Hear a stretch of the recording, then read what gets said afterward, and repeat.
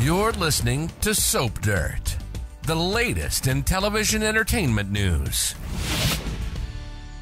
Hey, YNR fans, it's Belinda from Soap Dirt, and we need to talk about what is going on with Kyle Abbott, because the problem seems to me that there is a lot not going on with Kyle Abbott, and it has me wondering what they're going to do with him and whether he might exit the CBS soap opera. So before we unpack all this, though, please click subscribe if you have not. And now let's discuss the fate of Michael Mealor and his character on Young and the Restless. If you recall, YNR wrote out both Kyle Abbott and Summer Newman in like the late 20 teens, like 20, I don't know, maybe even 2021. That was back when it was still Hunter King in the role. They packed them off to Italy along with Kyle's biological son, Harrison Locke. But then mid-March 2022, so almost 2 years ago, they brought Michael Mealor back onto YNR on contract, said it was going to be long-term, and they recast Summer with Allison Lanier since Hunter King was not coming back. So when they said that Michael Mealor would be on long-term in soap opera parlance, that to me should equal a 2-year contract. In my experience, they don't write a lot of 3-year deals anymore unless it's a big fish like Eric Braeden, or if they have hired somebody away from another soap, something like that, like how they did with Michelle Stafford. And 1 year definitely isn't long term, so that's why I'm thinking 2 years. So that means realistically, right now, at this moment, Michael Mealor's contract may be up for renewal. He started in March 2022. If it were a 2-year deal, that's March 2024. So my question is, are they going to renew his contract? Are they going to keep Kyle around? Because it sure seems like he has been written basically into a storyline corner with not a lot of room to wiggle and nothing interesting going on his life. They got plenty of recurring characters that have more gripping things happening than what's going on with Kyle. So I'm just insatiably curious to know if they're either going to dial him back to recurring maybe, or, take a break when his contract is up next month. I would definitely like to see Kyle Abbott stay in Genoa City, but only if he's got something going on. And right now, what I'm seeing is not very interesting, not very soapy, and to me, not very sustainable. So let's talk about some of the problems with Kyle on YNR real quick. First thing, of course, is Kyle Abbott's love life. He does not have one. We just had him and Audra Charles calling it quits, but I mean, that was not a big romance. That was a rebound heavy on the sex, and it had a side of business intrigue, a whole bunch of sketchiness since Kyle took up with Audra the same exact day he told Summer he wanted her to leave their home for lying about her mom not being dead. I mean, he told Summer to leave, and within the hour was in Audra's bed undressed. Sketchy.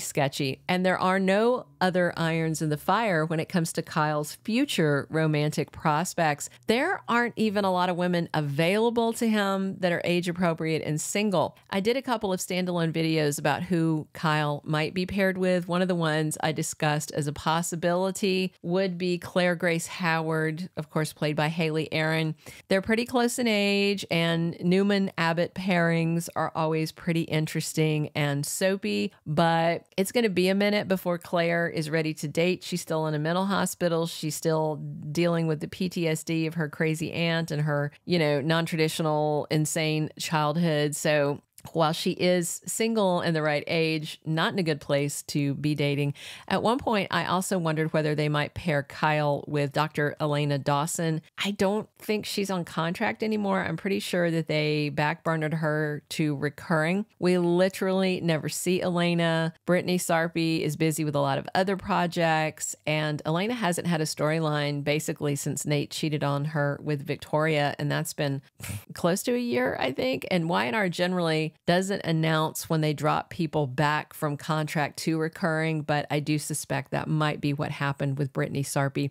I also don't see Kyle reconciling with Summer Newman. I mean, let's face it, she is hot and bothered over Chance Chancellor, and I don't think Summer would walk away from Chance if Kyle said he wanted to reconcile. I feel like that ship sailed for her because for quite a while she begged him to take her back, and he rebuffed her while sleeping with Audra on the lie and lying to Summer. And then, of course, she found out he'd been sleeping with Audra, and it was so messy. And for all those reasons, I don't see a Kyle reunion ahead, at least not right now.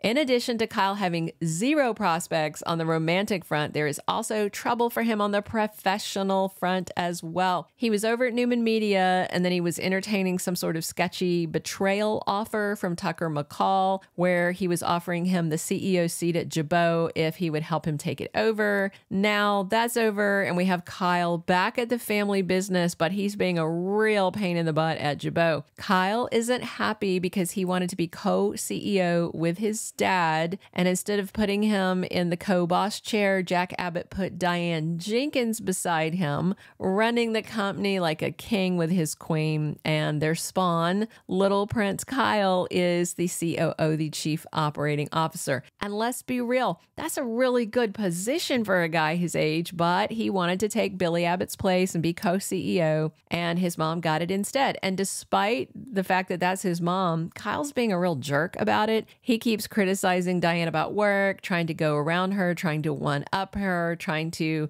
take away some of her power by overstepping into her arena. She sees what he's doing. She's tried to have civil conversations with him about it, but Kyle is being, to me, what I think is just a spoiled brat. He's a Nepo baby. None of this is a good sign. So I could totally see Jack telling Kyle maybe he should go to Paris and help Ashley Abbott run that division of Jabot. Just to be clear, I am not saying that Michael Mealor has been fired. I am not advocating for Y&R to let him go. I am just calling attention to the fact that his contract should be expiring within the next 4 weeks, and there is nothing significant on the horizon for him. Literally, his only function on the CBS soap right now is to complain that mommy has a better job than he does. What I do think is the best thing for Y&R is to keep the actors and replace the head writer. Josh Griffith is not doing top-notch work right now. I give him kudos for bringing in Colleen Zink as Jordan Howard. I don't even mind the retcon of them resurrecting Claire because I really like Haley Aaron. I think she's an amazing get for Y&R. But if there is not some kind of regime change or shakeup with the writing of this show, it doesn't matter how talented the actors are if they're not getting good material. And I absolutely hate it, but if The Young and the Restless is not going to write decent material, or any material really, for Michael Mealor as Kyle Abbott, then maybe he's better off chasing primetime roles or a streaming series, because he's not getting a lot from the CBS soap. Let me know what you think and what you would like to see Y&R do with Kyle Abbott if he sticks around. Definitely drop your comments, and please click subscribe if you haven't, and come back soon because we are here talking Y&R 7 days a week. And as always, it is Belinda from Soap Dirt. Thank you for being a loyal listener. Follow us wherever you get your podcast, because you don't want to miss the next episode. Soap Dirt is on all the major podcast platforms, including Apple Podcast, Spotify, iHeartRadio, and more.